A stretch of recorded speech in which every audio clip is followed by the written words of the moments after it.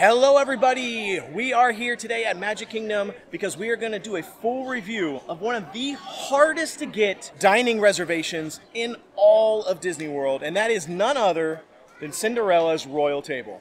I am so excited to finally get to check this restaurant out. This will be our first time ever experiencing breakfast at Cinderella's Royal Table, and I don't even know what to expect, but we want to give it a shot, and we're going to see, is it worth coming to Cinderella's Royal Table at Magic Kingdom for early morning breakfast? Let's find out.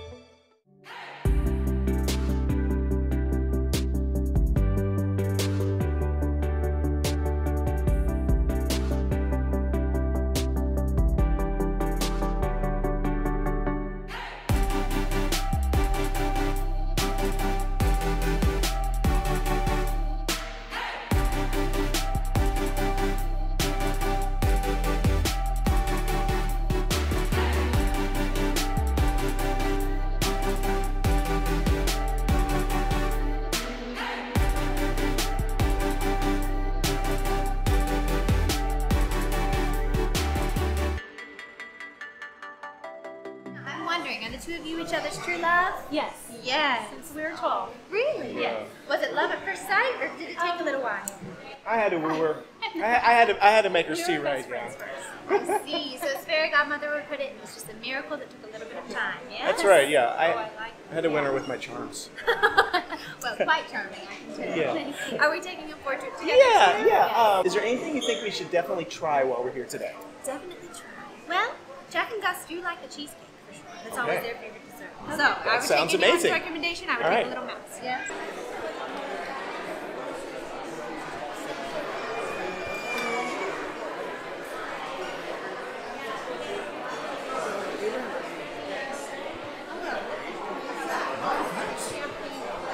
Ooh, look at this awesome table that we got. How cool is this? Like literally, right here by the window, outside view, can totally see all of Fantasyland right out this window. I mean, really, we got hooked up. Like, we got a really good table. It really isn't a bad table in here, but like, we did get the one with the windows, so that's kind of cool. Right off the bat, as soon as we came in, Tony, who sat us at our actual table, he was from Hamilton, Ohio, like Lindenwold, which is literally right down the street from where we grew up in Ohio. What? How crazy is that? Like, such a small world. So what are your first impressions of Cinderella's Royal Table so far? Well, so far I'm excited because the whole walk-in was beautiful. I didn't know what it was going to look like in here. I've never really looked at pictures of it inside here because I always thought if I ever come in, I want it to be like experienced for the first time. So I loved it. It's very themed and very detailed on the way in. I already saw Cinderella, and she was very much in character, and she was super sweet because we did a short video and a picture, and she was just very gracious. And we got seated pretty much right away, and we got a really good table by the window. So I'm super excited because there's lots of tables in here, and a lot of them are like in the middle of a lot of people, but we got over to the side by these stained glass windows, and so I'm excited. And there's Mickey-shaped blueberry muffins. And let's start out with just a brief history of this restaurant. It was actually opened in 1971 inside Cinderella's Castle with the Magic Kingdom. But it was actually called King Stephen's Banquet Hall, which is named after Sleeping Beauty's father. Which sounds super strange and weird, and you're probably wondering why in the world was it named King Stephen's Banquet Hall?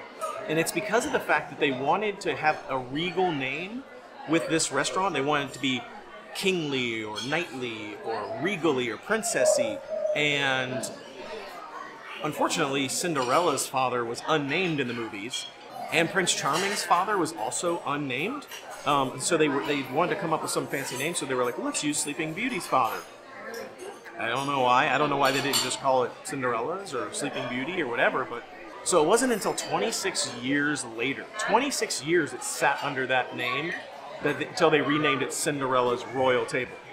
Which thus ended a lot of the confusion that was happening with this restaurant, because people are like, I don't understand why Sleeping Beauty is inside Cinderella's castle, but So yeah, I don't know what they were thinking, but it's just kind of funny, kind of cool to see the history that this was called something after Sleeping Beauty instead of Cinderella's Castle. Sleeping Beauty's castle is actually in Disneyland, so it would have made sense there. It didn't make sense here. Let's take a look at the menu real quick. So we are here for breakfast. This is the pricing as it currently stands right now. It's $42 per adult, $27 per child. And it looks like they start you out with a pastry plate, assorted breakfast pastries. And then you choose between a couple of different entrees, traditional breakfast, shrimp and grits. They have a quiche, which doesn't look too bad, honestly. Beef tenderloin and egg, royal avocado toast, and yum, this caramel apple stuffed French toast. Decadent French toast stuffed with sweet cream cheese and spiced apples drizzled with caramel sauce, and served with bacon. And then it looks like they have some kids' entrees. It says choose one kids' entree. Egg white frittata, Mickey-shaped waffle, fruit seed oatmeal, cold cereals, or you can do a create your own selection where you choose two of these things. Home fries, pork sausage, and then you get, I think you get included is coffee, fountain drinks, iced tea, etc. But they do have additional things like mimosas that you can get. And then they have allergy-friendly stuff. We got our pastry plate. It came pretty quickly, and it looks like it comes with, as Candy already mentioned, it comes with these little Mickey-shaped blueberry muffins or something. And we did ask for butter. Yay, they have butter on the side. And then this looks like, is it chocolate? Did you try it already? It's like a little chocolate pastry. Can't wait to bite into that. And then they have regular croissants, or should I call it a croissant? She gets mad every time I say that. Oh, yeah, that's a good idea. She said the guy behind us cut his croissant in half. I think he got maybe the traditional breakfast, so he cut his croissant in half and then put like eggs and bacon and stuff in the middle of it and made like a delicious sandwich. I'm kind of thinking that I might do that now. And then it came with some strawberries. So the pastry plate looks pretty good so far. So while Steve was talking, I was like, I'm hungry. I'm going to go ahead and try it. So I tried this. I don't know what to call it. Do you know what to call it? He doesn't know what to call it. So it has chocolate in it, and it's very light and crispy, and I actually really, really like the texture of it. It's really flaky. It's like, this is what it looks like on the inside. I don't really know what to call it. So this little, I don't know, pastry is really good. And I tried the blueberry muffin. I love blueberry muffins. They're so good. This one is really good. I like the texture of it. It's not warm, which is fine. I didn't figure it would be. Typically at Disney, when you get a blueberry muffin, it's not warm. Probably if I asked them, they would heat it up, but I was like, I'm not going to be that high maintenance. But we did get butter, and I tried it with the butter. And it's very soft. It's not dry at all, I don't feel like. I feel like it is like moist. I hate that word. This is the inside of it. I fit into Vicky's head. It's fine. It was really good. So yeah, I liked it a lot, and I tried the strawberry. Of course, I love strawberries, and they were ripe, and you never know. I feel like it's hard to find ripe strawberries anymore, but overall, everything's really good. I'm gonna wait to try the croissant until like our actual entree comes. I can't stop staring out this window. Like, first of all, there's just something magical at being at Magic Kingdom. I guess that's why it's called Magic Kingdom, or otherwise known as the Magic Kingdom, that she always gets mad at me because I always say the Magic Kingdom, even though there's a "the" in the name. But I just can't stop looking out this window and like checking out. I love looking out at Fantasyland.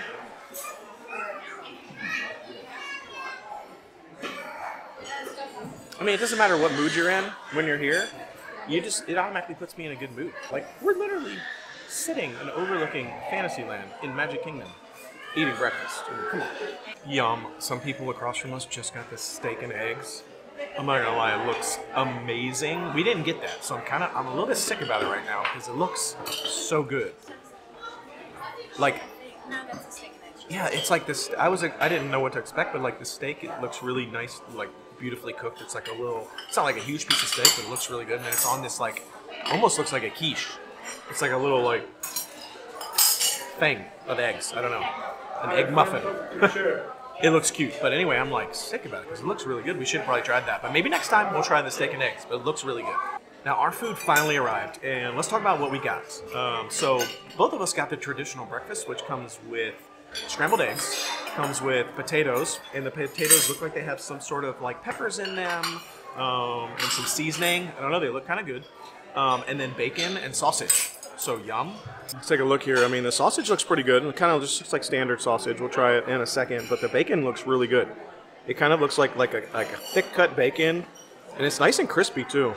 So I'm excited to try that. What's interesting to me though is these potatoes. I wasn't expecting them to have all this kind of stuff in it, which I'm kind of excited about. I don't know what it's going to taste like, and then just kind of like scrambled eggs. Okay, so I'm going to try this French toast. It does not look like French toast to me. Like it looks, when I cut into it, it looked more like French toast, but you know, I'm used to just looking at like a slice of bread with, you know, whatever. Not this. This looks like super fancy. So I'm going to try this. I got a huge bite, so. Okay. So this is what I think. I like the texture of everything. I don't think the cream cheese sauce in the middle I think it needs more sugar. There's some powdered sugar sprinkled on top. Overall, I mean, it's good, and but I do think it needs a little bit more sugar. I think the potatoes and peppers are really, really good. I put hot sauce, of course, all over mine. You do get the cute little Tabasco sauce to go with it. The bacon is cooked perfectly. I haven't tried the sausage yet. The eggs are a little soft for me, but that's, anybody else would love them. But I like purposely burn my eggs, like purposely. So that's just how I like them. But they're good. It's just, you know, they're just a little soft for me, but overall it's really good. I do need to try the sausage, and it's good. So I'm really glad I got this. I wanted to try the quiche, and maybe next time I come I will try the quiche. But I was kind of like playing it safe today. And I did try the croissant with my food once it came, and the croissant is really good. The pastries are cooked really, really well. Overall, I think it's definitely worth coming here. Yeah, I was a little worried about the pastries because sometimes when we come to the like Disney restaurants, I feel like the pastries just kind of come out of like a bag and they're a little like dense or moist or whatnot. But these are like really like airy and flaky. I mean, I'm sure they still come out of a bag or whatever, but like wherever they're getting them, maybe they cook them straight here. I don't know, but they're pretty good. I like them. Nice and like crispy and flaky. Look at this cute little Tabasco sauce we got. How cute is this? I'll be putting that on my eggs for sure. But for me, the caramel apple French toast, I agree. Like I could use a little bit more like sugar, but I think maybe if I had a little bit more of this like caramel apple sauce on it, because that caramel apple sauce it hits. I mean, it's good. I really like it. This is just such an interesting dish. I really like it.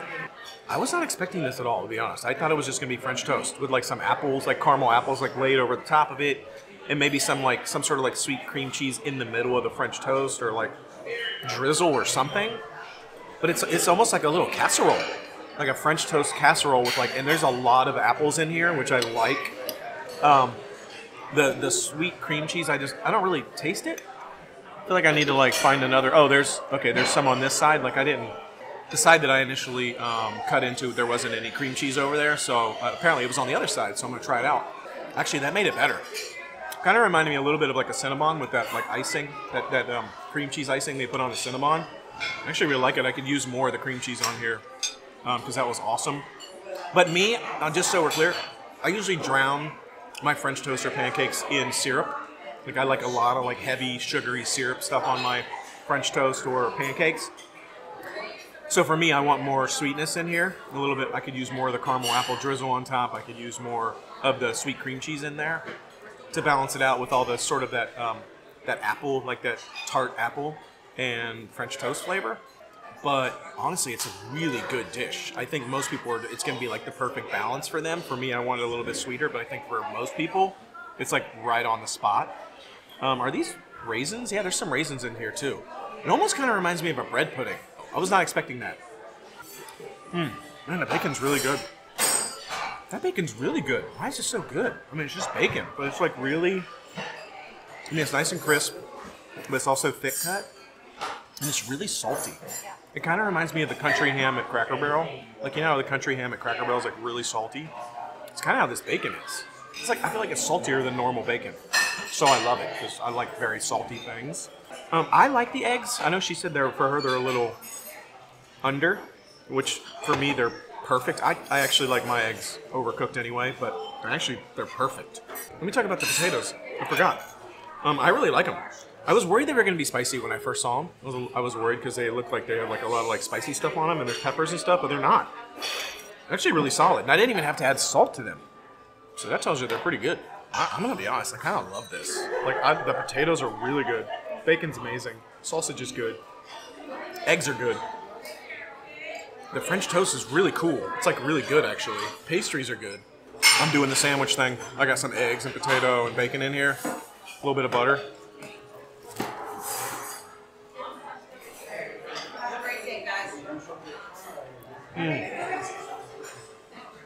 That was it. All that together. Eggs, butter, potatoes, bacon, all on the croissant. Yum. Perfect. All right, that's like perfection. So there you have it, Cinderella's Royal Table. What'd you think? Oh, I loved it. It was even better than I thought it was going to be. The food was better. The service was really good. Asked for Denise, Mama D, she called herself. She was wonderful. She was awesome. And the decorations inside, the ambiance, I loved it. We got sat by a window, so if you want to request by a window, I would. The only thing that would have made it better if our daughter Weena, Alexis, Lexi, whatever you want to call her, was here with me. But you know, she doesn't have an annual pass yet because they just moved here not that long ago, and they're not selling them. So hopefully Disney starts selling them soon, so I can bring her here. Yeah, I will say, Mama D, Denise, she was right on the money. She made a few recommendations. We ended up she talked about the steak and the eggs, the French toast and everything, and the shrimp and grits. We ended up getting the French toast. She hooked us up with that. Thank you, by the way, Denise, for that. That was awesome. I was not expecting that at all, and it was really good. And then the steak and eggs came by, and they looked amazing. We didn't see the shrimp and grits, but she said that's probably one of the better ones. So I feel like we should have probably listened to Mama D a little bit more than we did. And we're definitely going to come back. And she also said make sure we come back for lunch or dinner, which we're going to do as well. And then you heard from Cinderella's mouth, even herself, when we talked to her in the beginning, she said the cheesecake's really good. So we're going to come back maybe for lunch or dinner and try the cheesecake that they have there. So overall, honestly, I was impressed with Cinderella's Royal Table. I didn't think I was going to be. Yeah. I thought it was going to be just overpriced. You know, it's in the Cinderella's Castle kind of restaurant, and like, you know, medium quality food. I thought it was actually really good. Yeah. I thought the quality of the food was really solid. I thought the ambiance was really great, and I didn't think the price was that bad at all for what we ended up getting food-wise. It was a great experience. I'm kind of surprised. I can definitely see why it's one of the hardest to get reservations in all of Disney for sure. So there you have it. Hope you've enjoyed this episode. That's our full food review of Cinderella's Royal Table. Again, I thought it was great. Until we see you tomorrow, the Noble Way It's the easy way. Bye-bye, everybody.